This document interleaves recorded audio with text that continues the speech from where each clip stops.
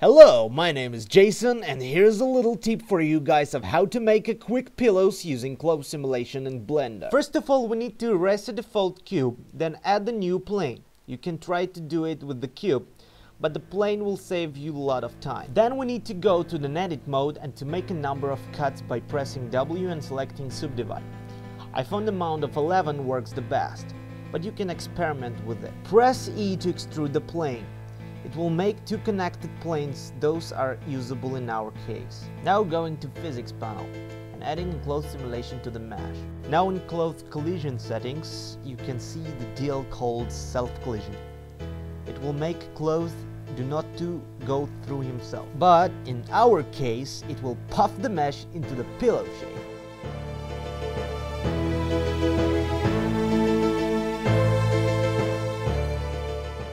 Then you just need to find the frame you like and press apply to the cloth modifier.